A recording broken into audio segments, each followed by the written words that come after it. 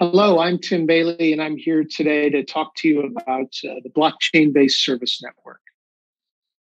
We believe that blockchain technology has the power to dramatically change how businesses offer products and services and governments interact with their citizens. But there are some challenges that we need to overcome.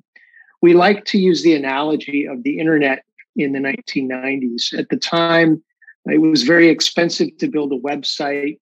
You had many different small corporate or university networks that weren't connected because they were incompatible with each other with different standards. And we think that blockchain right now is very similar to that, like the internet in the 1990s. And so one of the big areas of focus for us is driving down the cost of developing and operating blockchain applications on a network. So the second big focus for us is interoperability. Today, you have dozens of different permissioned and permissionless blockchain protocols, and it's very difficult to make them all talk to each other and interact and exchange information. So that's a second big focus for us, is around interoperability. So again, going back to the analogy of the internet only really took off when the cost of developing websites moved to close to zero, and when there were common interoperability standards like HTTP and TCP that allowed the different incompatible small networks to connect and form one large compatible network. And that's what the blockchain-based service network that we've created is attempting to do for blockchain. So the way to think about us is we're really an integrator. What we've done is we've integrated cloud resources from multiple big public cloud providers like AWS, like Google, like Microsoft, as well as some of the big cloud providers in China like Baidu and China Mobile. Next, we integrated permission blockchain protocols like Hyperledger, Fisco BCOS, Quorum from Consensus. We've also then integrated some of the big public chains like Ethereum, EOS, Algorand, Tezos, Polkadot, and many others. And then finally, what we've done is integrated interchain services like Poly Enterprise and Arita. And that's really to help with the interconnection and the interchain services to enable the different chains to be able to talk to each other and interact. The diagram I'm showing here is a technical diagram showing the overall structure of the blockchain-based service network. At the bottom, you have the cloud layer, as I talked about, built on multiple different public cloud infrastructures. We've created what we call public city nodes.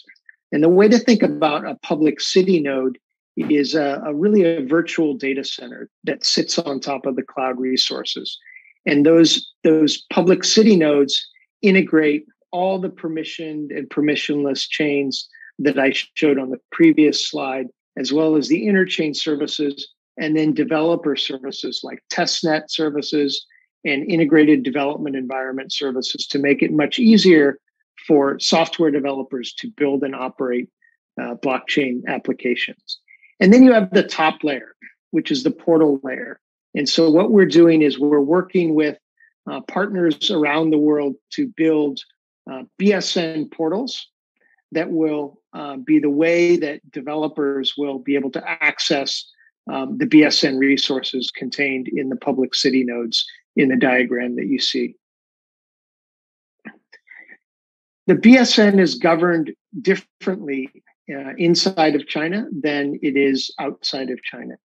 And so the BSN was founded several years ago by the BSN Development Association, which is made up of 4 founding members: Red Date Technology, China Mobile, China UnionPay, and the State Information Center of the Chinese government. And those 4 founding members govern and operate the BSN inside of China. But just like the internet operates differently inside of China and outside of China. So outside of China, for the BSN, we've formed what's called the BSN Foundation, which is based in Singapore and is made up of a governance body of large technology companies, as well as financial institutions that are going to govern the BSN International, which is really the BSN as it exists outside of China. So one network, but two governance structures. The BSN has two core products. We have the public BSN, which is that global public infrastructure built on cloud services that enables developers to build, deploy, and manage blockchain applications in a public cloud environment. There are two types of portals that would give developers access to the public BSN. One is a public portal. In a public portal, again, we're working with partners around the world to build and operate these public portals that would be the gateway for small and medium developers and enterprises to get access to BSN resources. We then have this idea of a private portal. A private portal would be operated by a larger enterprise, a technology company that had developers, and would be a gateway for that company's developers to build blockchain applications in a public cloud environment. And then there's private BSN. We recognize that there are organizations like governments, large financial institutions, universities that have different security requirements for building and operating applications. So we created private BSN, which is a software platform that enables large organizations, enterprises, governments to build, deploy, and manage their applications on their own designated network. So one example of that is an intranet BSN. An intranet BSN is a version of the BSN that an organization would install on their own private network, on-premise, behind their firewall, to be used as a blockchain sandbox for innovation or also as a production environment.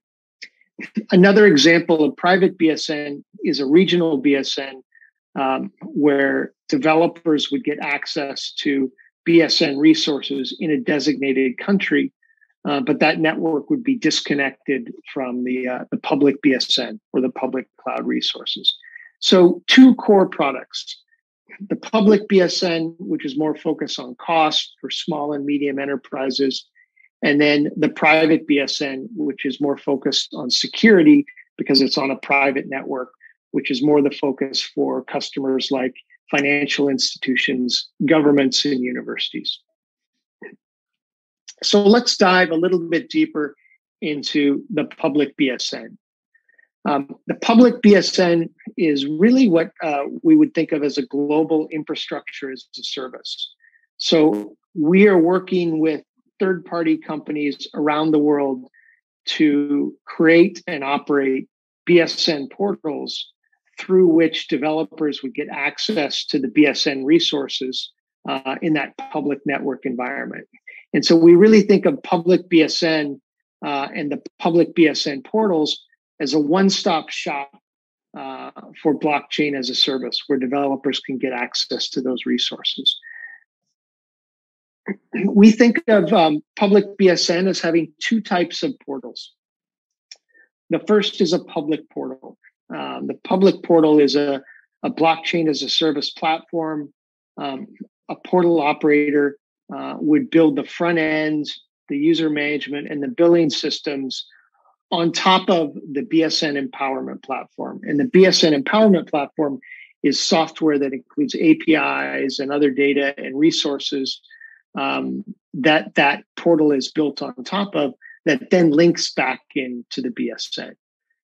There's then the idea of a private portal. Private portals would be operated by large technology companies that had dozens of software developers who managed dozens of different chains that would access the BSN resources. So in that case, a developer wouldn't need to go to a public portal to get the BSN resources. They would do it through their own company's private portal, which probably wouldn't even have a UI, would just have direct access to the resources through APIs. Here's an example of a portal. This is a portal that was built and is being operated by Algorand. who's a very well-known public chain. A developer can go up to the Algorand portal, can select different nodes. So, for example, maybe they would want, one node on AWS in Hong Kong, another node on China Mobile in Beijing, and then a third node on Microsoft Azure in Singapore. They click 3 buttons, and then we immediately create the network. So this is the way that a BSN or a blockchain developer can get access to BSN resources, by setting up the network and then using the tools in the portal to build their application. I'll give you a second example here, which is from a partner of ours here in Hong Kong, DigixNode. DigixNode has created a blockchain as a service portal that can be accessed via digixnode.io. A developer can go up, can create their own account, and then is able to build a network, build an application using, one of 24 different both permissioned and permissionless chains, and then operate that chain in a very low cost way on the BSN resources. I mentioned at the beginning that cost is a big focus for the BSN. So as an example, if a developer were on their own without BSN, trying to build a very basic application, with 3 peer nodes on a permission chain like Hyperledger Fabric, that would cost the equivalent of about $20,000 to build and operate on an annual basis. If the developer were to go find their own public cloud resources, buy those resources, create their own development environment, and then the operating environment. Again, that's about $20,000. You can do that on the BSN, same application, 3 peer nodes, using Hyperledger Fabric for about $500. So $20,000 to $500. So that's how the BSN, through that shared resource environment, is working to drive down costs for developers. We're talking to a number of different companies now about operating BSN portals. One example is a blockchain as a service provider. So DigixNode here in Hong Kong is a blockchain as a service provider that focuses on the Hong Kong and Macau markets. We also think that small and medium cloud service providers could operate a BSN portal as an extension of their cloud services. So not only are they offering cloud services to enterprise customers, but they could offer blockchain development resources for them to build on. Universities are also good potential operators of BSN portals.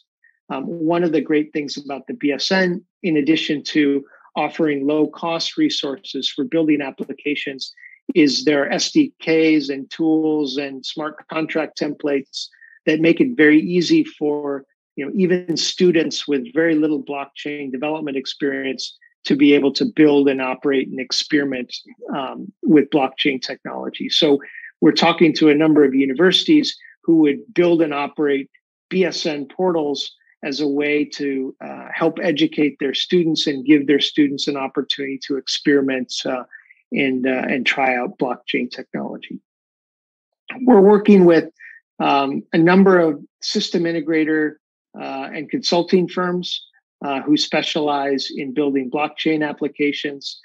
They can also operate BSN portals, which would give their own developers as well as customers that they work with access to BSN resources. Framework providers that we're working with to integrate their protocols into the BSN are building and operating BSN portals. On the previous slide, I showed you the example of the Algorand portal. We're talking to startup incubators who are focused on incubating blockchain startups. And so they can build and operate a BSN portal to give the developers in their startup companies cheap access to development resources. And then finally, vertical application providers. So An example of that would be a vertical application provider who focuses on smart city applications. Many smart city applications are leveraging blockchain technology. So a provider of applications for smart cities could expand the scope of their offering by building a BSN portal so that they could offer not only applications, but BSN resources to developers to build those smart city applications. On a portal, a developer can go in and do several things. They can purchase the BSN resources, so the compute resources, the cloud resources, the frameworks, the interchain services. They can create projects and keys to connect to public chains. They can manage permission chains. They can manage off BSN system access. So, for example, if you're developing an enterprise blockchain application, that chain might need to connect to an ERP system. And so you can manage that off BSN system access through the BSN portal. You can also use the portal to update smart contracts and then to access interchain services to connect the different chains to each other and enable them to exchange information. If a partner is operating a BSN portal, they would build that BSN portal on top of the BSN empowerment platform software. They only need to build the developer-facing front end that includes the user management and the billing system. The empowerment platform then provides the APIs that enable the portal to access the BSN resources and the services. The portal operator is also responsible for driving developer engagement and managing the users.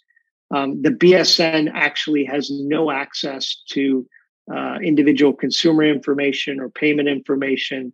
That's all the responsibility of the partner who's operating the portal. The portal operator also would set retail pricing for the market that they're focused on, and then the payment methods that align to the way that that users are paying for services in the country or the region that the portal is operating in. They would also process the end user payments. Again, the BSN has no access to user payment information. That's the responsibility of the portal operator. And then we would do the settlements with Red Date technology. They would also be responsible for integrating non-BSN services. So as an example, we have partners who have built BSN portals, but also want to make that portal part of a marketplace for applications or a marketplace for professional services. So there's an opportunity for a portal operator to integrate multiple different types of products and services on a portal that also includes the BSN services. And then we would work closely with our partners to do joint marketing and PR to generate interest and awareness of that BSN portal. I want to give you now an example use case in Wuhan, in China. We worked closely with a medium-sized cloud services provider in Wuhan who wanted to build a blockchain as a service portal, again, as an adjacent service to their cloud service portal. So the cloud services provider looked at two options. The first option was to build the portal from scratch on their own, and the second was to use the BSN empowerment platform to build it with BSN. If they were going to build it from scratch, their research said it would cost them over $1 million US. It would take 8 months from start to finish, and would only include one or maybe two blockchain frameworks. When they did it, looked at doing it with the BSN empowerment platform, the cost was less than $150,000 US. The schedule was about 2 months.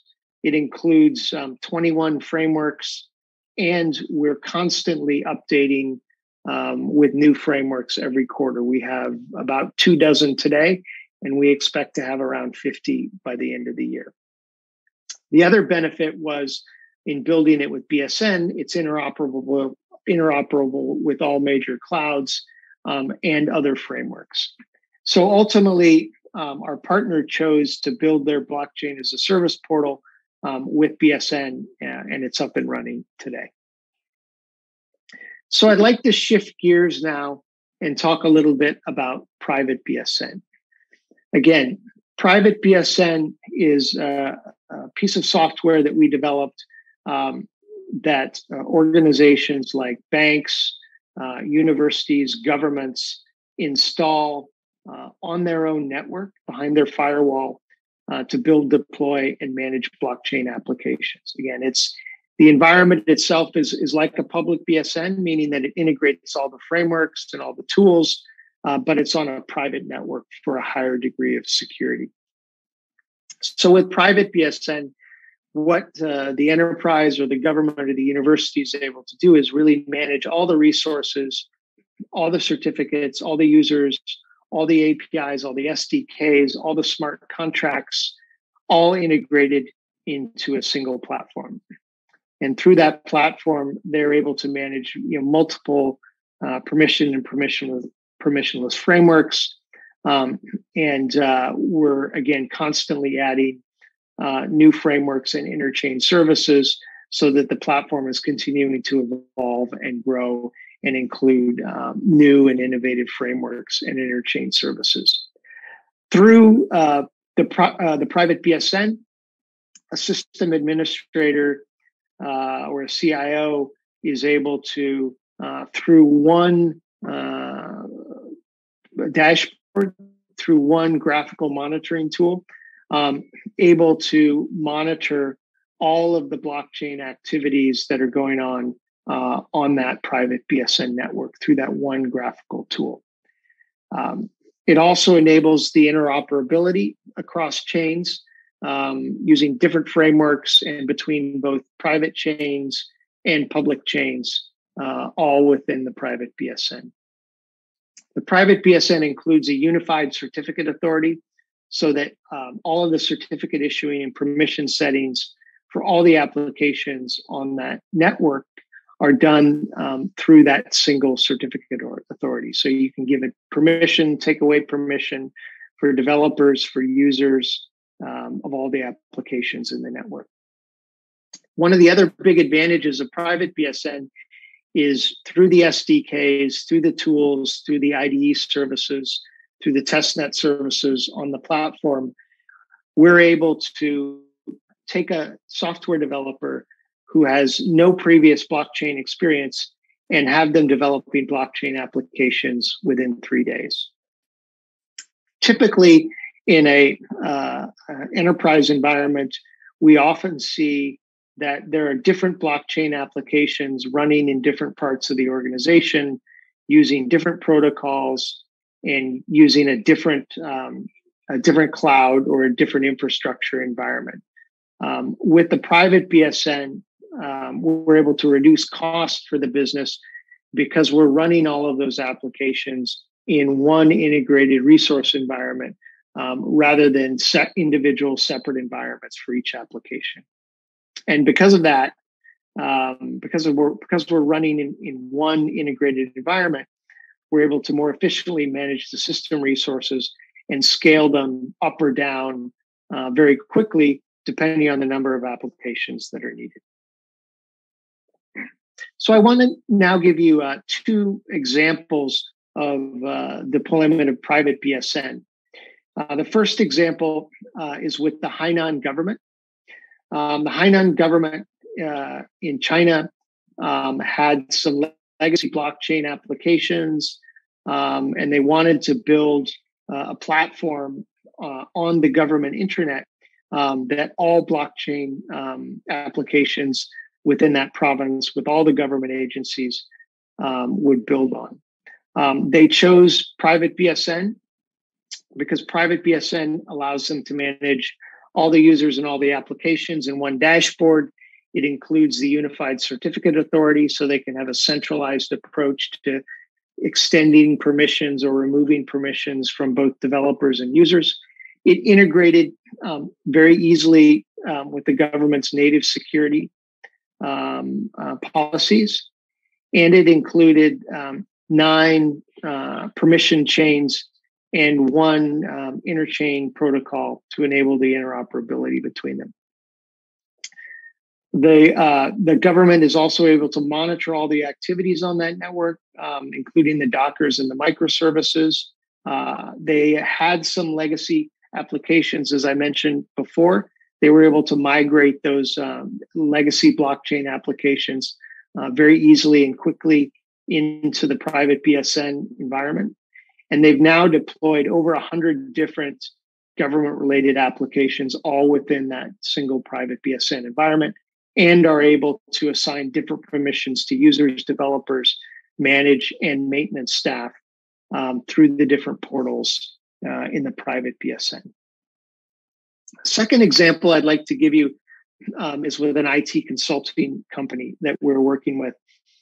That company wanted to build a sandbox environment where their internal developers and their customers could work together and access that sandbox to co-develop, deploy, and test applications.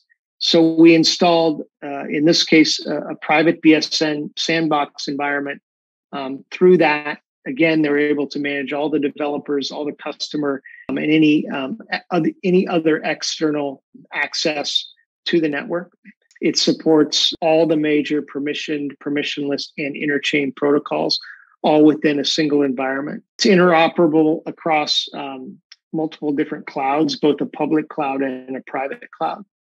It enables GitHub and Jira connections, so developers have very easy and quick access to reference resources to help them build and develop applications. It includes integrated development environments and browsers for some of the frameworks. Again, in order to enable much easier development for resources and for developers, and faster development for developers. In the private BSN, you're also able to create work groups so that you can designate individuals and developers to participate in specific projects. The system administrator for the private BSN is able to monitor and manage all the project users and all the group activities through a single portal. And it includes open APIs so that the customer can build custom interfaces and portals for their sandbox environment. So that is a very quick run through for you of the BSN, the public BSN, again, the global public cloud infrastructure targeted at small and medium developers who can get access to BSN resources through a network of portals around the world that we're working with partners to develop. And then the private BSN, which is a version of the BSN that can be installed on a government or a financial institution or university private network, giving internal developers access to build blockchain-based applications and then operate those on an enterprise's private network. So thank you very much for your time today. I hope you were able to learn more about the BSN. And please do feel free to reach out to us if you have more questions about the BSN or how you can access the BSN resources.